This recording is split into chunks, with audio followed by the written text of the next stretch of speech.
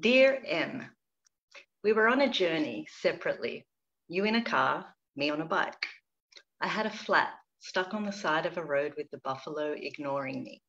Flustered, I pretended to know what I was doing, trying not to attract attention, but craving it. You stopped, made some joke about the Dutch and their bikes. I didn't get it, but I laughed in secret relief. The tire was fixed with conversation and tea, and I realized that small pleasures with you are sometimes the only things I need. Thank you.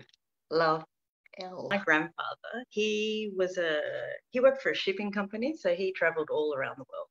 So he used to send like postcards and bring like coins back to us, to my sister and I, because we were the two eldest grandchildren and the favorites.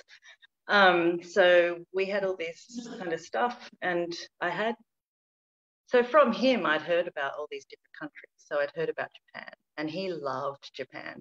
And he tried to actually direct me before I went to Japan. He's like, now there's this ramen shop.